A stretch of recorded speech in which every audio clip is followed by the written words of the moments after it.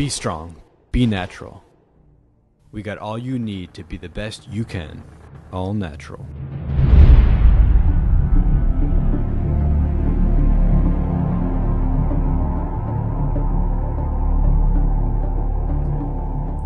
Goddag. Mit navn er Henning Kristensen. Jeg er stifter af Bestrong, og i 2010 der oprettede jeg et team, et socialt netværk for andre, der har en passion for styrketræning og sund kost, men på den naturlige måde, altså uden brug af anabole steroider og lignende. Jeg har en baggrund med at stille op i rigtig mange konkurrencer. Første gang i 1996. Jeg har blandt andet vundet Mr. Fitness 4 gange. Jeg har været verdensmester en gang i fitness. Jeg er prof BFF og WNBF atlet. Det sidste forbund er et naturligt forbund, som er kendetegnet ved, at det ikke nok med, at alle bliver dopingtestet. Alle skal i løgndetektor, hvor de bliver spurgt om de har taget steroider eller anden doping selvfølgelig. Og kriteriet er, at man skal være clean i 7 år minimum. I 2010 der stiftede jeg Bestrong-teamet. Det er et socialt netværk for andre med en passion for hård styrketræning og sund kost, men med at gøre det naturligt. Vær med til at inspirere andre, især de unge mennesker, til at træne naturligt. Udbred kendskabet til, hvor fantastiske resultater man kan få helt naturligt, og hvor godt man så får det med sig selv. Du kan også søge om at blive Bestrong-ambassadør. Det gør du inde på bestrong.dk. Jeg vil på ingen måde dømme dem, der har valgt at tage anabole steroider, væksthormoner eller hvad det er. Men jeg vil prøve at give mit bud på, hvorfor jeg synes, du skal træne naturligt. Prøv at følge med her. Hvorfor træne naturligt? Ja, det vil jeg så prøve at give mit bud på her.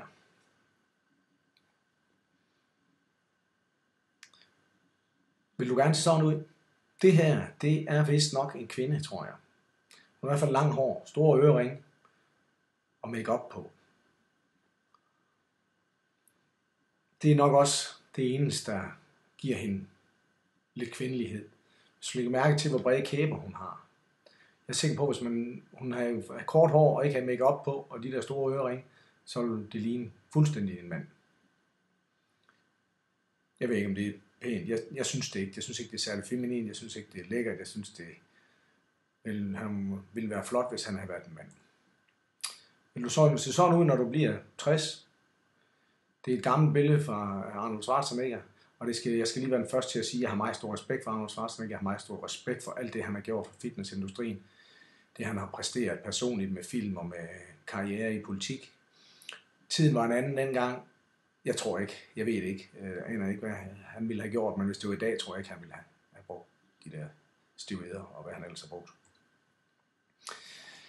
Dit Lev kender jeg rigtig godt. Han rejser rundt og holder foredrag om steroider, hans misbrug, hvad det her betyder for ham, hvordan det har ødelagt hans liv, hvordan han er blevet invalid af det, mentalt og fysisk. Som han siger, der er intet godt ved steroider. Det eneste, man måske kan sige, det er, at han er blevet verdensberømt, men det er på grund af, at han er invalid og rejser rundt og fortæller om det, og det er det, han gjorde ved ham. Så der er intet godt ved det ifølge Dit Lev. Han ved, hvad han taler om. Det er for tøsdrenge, det står for min egen regning. Det kræver bare meget mere, og skal gøre det naturligt og bygge en muskuløs og en velproportioneret krop. Til gengæld, så bliver det siddende. Det falder ikke af, lige så snart du ikke har flere penge, eller når kuren er slut. Og så ved du, hvem var det, der byggede den her krop? Det tror jeg virkelig også betyder rigtig meget. Så kan man med stolthed sige og se sig selv i spejlet. Sige til sin mor, når hun spørger, du tager vel ikke de der steroider, vel? Så kan man kigge hende i øjnene. Nej, det er mig, der har bygget det her. Det er helt naturligt. Sin kæreste, vær ærlig over for sin kæreste, over for alle mennesker. Ærlighed. Ja, så er det pisse ulovligt. Hvis det interesserer en. Det interesserer mig. Men noget af det, jeg måske tænker er allervigtigst årsag til at gøre det selv, det er selvværd. Det må jo være det ypperste. Det er at have et godt selvværd. Have det godt med sig selv. Være glad, tilfreds, stolt. Institut Danmark har den her fantastiske billede. Den illustrerer rigtig fint, hvad der sker med ens selvværd. hvor vi har den store sorte her, det er kroppen, og selvværd, det er det hvide. Det er identiteten, som stille og roligt går i forfald i takt med, at kroppen bliver større. De fleste de starter nok i bund og grund, fordi at de ikke helt har det godt nok med sig selv. På steroider for at tro, at det er der, de bliver lykkelige. Men der sker lige det modsatte. Det viser det her billede rigtig tydeligt. Jeg har prøvet at lave en kurve over, hvordan det går med selvværd som funktion af træningserfaring, som funktion af tid. Og det falder stille og roligt hen ad vejen på steroider. Hvorimod, hvis man selv bygger det op, helt naturligt, så vil man blive stolt og få det bedre, endnu bedre med sig selv. Selvtillid vil vi også bygge op. Men det vigtigste er nok selvværd.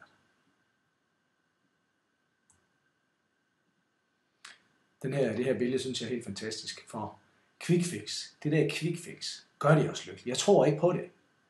Som det her billede siger, best thing in life is earned. Altså de ting, vi har mest glade for, dem der betyder mest for os, det er nogen, vi selv har været med til at skabe. Ikke ved hjælp af en tablet eller en sprøjte eller noget andet shit. Best thing in life are earned. Jeg synes, det er skide godt. Jeg vil egentlig ikke bruge så meget tid og energi her på at fortælle om konsekvenserne af steroider. Vi ved nok alle sammen, at det er skide farligt. Her der er et billede, som tager nogle eksempler frem af, hvad det gør ved os. Men jeg har et par andre kommentarer. 2 mennesker. Jeg ved af, der er masser af flere, mange flere, men Fulster, ham kendte jeg faktisk sådan lidt. Jeg har været til nogle fester noget med ham. Han døde for et par år siden, lige inden han skulle stille op. Det var også af steroider. Ben er døde af steroider. En svensk undersøgelse med misbrugere, og her snakker vi alle slags misbrugere. Der var der 52, der døde af steroider, og 63, der døde af heroin og anden narko.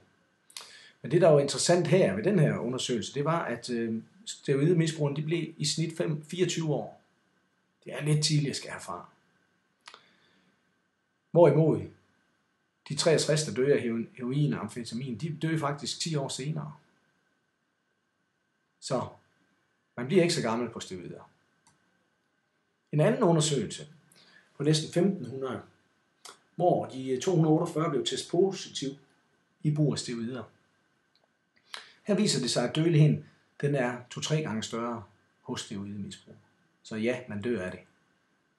Så en anden lille historie her, det var en klient, jeg havde, som jeg hjalp med et års tid. Han interesserede sig slet ikke for hende. Han interesserede sig faktisk heller ikke for andre piger overhovedet. Det kan være, at hun måske egentlig var glad nok ved det, men han havde slet ikke interesse for piger. Og hans stil, den virkede ikke mere. Den kunne ingenting mere. Testiklerne ved skrumpet blev små som ærter. Så de gik til lægen, og der viste sig, at han havde en testosteronproduktion på 0. Han var så gået af en kur. Han havde jo taget steroider tidligere.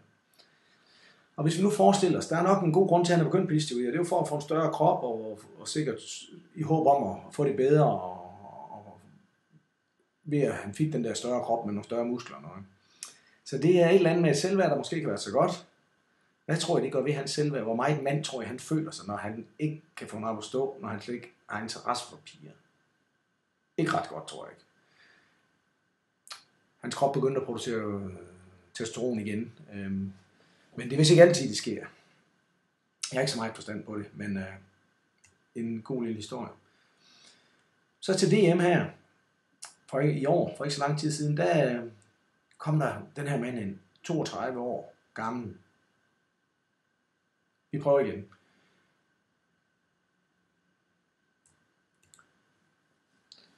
Til DM her, for ikke så lang tid siden, så kommer der en kæmpe stor mand hen til mig. Han er virkelig stor. Han er høj, og jeg tror, han vejer 130 kilo, og det er ikke fedt. Han er kæmpe stor. Tatoveringer ud over det hele. Kommer han hen til mig, så tænker jeg, hvad har jeg nu gjort? Nu får jeg nok en på lampen. Nej, han kom sgu hen for at sige, om han måtte godt lige have lov til at give mig hånden, og han havde meget stor respekt for mig, og han har fulgt mig igennem mange år og læst alt om mig. Og han havde så stor respekt for, at jeg har gjort det naturligt. Alt det, jeg har opnået, det var gjort naturligt. Han sagde bare, det var mig, der kunne have gjort det. Men det kunne jeg simpelthen ikke, sagde han. Jeg er så afhængig af de steroider. Jeg kan ikke, når man skal af kuren, hvilket de skal, så vidt jeg forstår, det er selvfølgelig fordi, at så dør man nok endnu tidligere af det. Når han skulle af kuren, det kunne han slet ikke klare. Det er noget med, at de så går ned på meget lavt niveau, eller noget i den retning. Men han kunne ikke holde ud at gå så langt ned. Konsekvensen er, at han har haft 3 blodprøver, han var 32 år. Der er nok også en rigtig, rigtig god chance for, at det bliver hans død på et eller andet tidspunkt. 32 år. Men det interessante der, det var, at selv et kæmpestor mand, kæmpe muskuløs, han er i arm på størrelse med mine ben. Han har egentlig meget mere større respekt for mig, fordi jeg har gjort det naturligt. Og andre, der har gjort det naturligt. Hvad siger det? Det siger mig i hvert fald noget om, at man bliver sgu ikke lykkelig af det der. For det, der sker, det er, at det skaber identitetsbaseret afhængighed, som fastholder en i det her misbrug. For efter en kur, så kommer der de fysiske nedture. Det er, at kroppen den skrumper ind. Men endnu mere, det psykiske nedtur. Det er det der med, at rejsningen ikke virker, altså tekstiklerne virker ikke. Tekstiklerne er skrumpet ind og blevet meget, meget små. Og så en depression, stress, altså virkelig nedtur, psykisk nedtur, er også et kendt fænomen. Derfor ryger det lige på en ny kur. Det er virkelig noget skidt. En anden historie, det er en af ambassadørerne for bestrong, som er med til at inspirere andre til at holde sig fra steroider. Det er bygger. Der er et billede af ham her. Han har lige fået det helt store eftersyn. Hans hjerte har fået et dobbelt bypass, operation, ny hjerteklap, og så noget andet, jeg kan ikke lige huske, hvad det var, de havde rodet med hjertet. Hans lever er fuld af cyster. Hans nyrer fungerer rigtig, rigtig dårligt. Lige tilbage til det der eftersyn på hjertet. Det er altså, når man skal ind og rode med hjertet, så er det altså ikke bare en kikkertundersøgelse. Der tager man en kæmpe stor sav og saver brystbenet op og sprætter en op, ligesom en dåse tun. Og så går de ellers i gang. Det er ikke for sjov. Men lige for at nævne nogle af bivirkninger, der er ved anabole steroider, så snakker vi depression, vi snakker angst, aggression. Der var noget med en svensk undersøgelse, hvor jeg kan ikke huske, hvor meget det var, men det var 70% af alle voldsdomme, der var steroider involveret. Det er jo helt vildt. Og det er jo selvfølgelig ikke, fordi 70% af den svenske befolkning, eller den svenske mandlige befolkning, tager steroider, men prøv at se, hvor meget de fylder i statistikken. Det giver varig skade på hjernen, impotens, elefanthud, overforkalkning, hjertekarsygdom, prostata, ødelagt hud, hårtab, hårvækst. Ja, det der med hårtab og hårvækst. Mænd, der forsvinder hårdt på hovedet. Det er et meget typisk fænomen.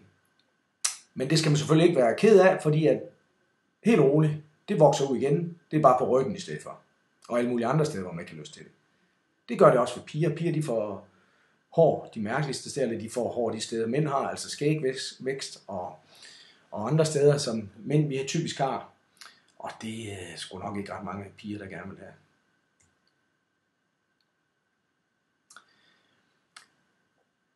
Jeg startede som sagt bestrong-teamet, et socialt netværk for andre, der vil være med til at inspirere til naturlig træning.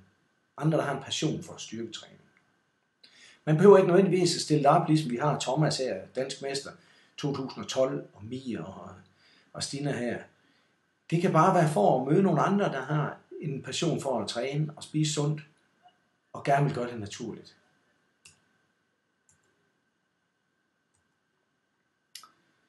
Vi vil som stolte rollemodeller udbrede kendskabet til naturlig fitness, bodybuilding og styrkeløft. Bestrong athletes, det er vores elite. De tager kampen op på scenen og viser omverdenen, at man kan opnå ekstremt flotte resultater naturligt. Vi vil inspirere andre til at træne naturligt og leve bestrong-livsstilen. 2012 blev det hidtil største år for bestrong.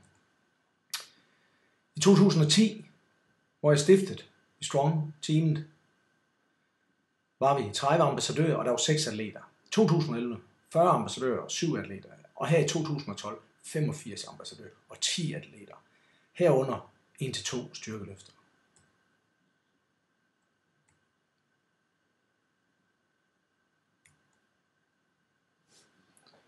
Her i 2012, 2 guldmedaljer, en til Thomas Nordahl og en til Rudi Kronborg. Vi har bestrong apps, Rudi Kronborg, Thomas Nordahl, Daniel Siversen. Mere apps, Christian Lehmann og Sille. Hernede fra konkurrencen i VBFF, hvor vi har Michael Rothmann, Rudi Kronborg og frøken Lehmann. 47 år er hun ikke flot. Og et par unge nye fyre her, som også var med. Vi har styrkeløfter. Martin Faber, som er suverænt stærk. Han henvendte sig til mig for ikke så lang tid siden. Ja, i år 2012, om han ikke kunne være med her, fordi han synes, vi gjorde noget rigtig godt. Vil han også godt være med til inden for styrkeløfterbranchen. 2011 havde vi Niklas Grund Hansen, der fik guld. Og vi havde også Jackie med her. Mie Poulsen var også med på scenen i 2011. Meget flot ung atlet. Her har vi holdet, vi har Christian Lehmann, vi har Jackie, Mie og vi har Stina, som også stillede op i 2011. Vi har Brian Nielsen, som stillede op det første år i 2010 for bestrong. Her er nogle billeder før han gik på diæt, og da han var på scenen i kanonform. 2010, 5 medaljer. Du kan også blive ambassadør for bestrong. Er du ivrig med din træning? Træner du naturligt? Eller måske du tidligere har været misbruger, men fandt ud af det bliver du ikke lykkelig af. Og derfor gerne vil være med til at inspirere andre til at træne naturligt. Så søg medlemskab på dette link. bestrong.dk er andre med passion for at træne naturligt og inspirere så mange andre, især unge mennesker, til at gøre det naturligt. Tak for det. Be strong. Be natural.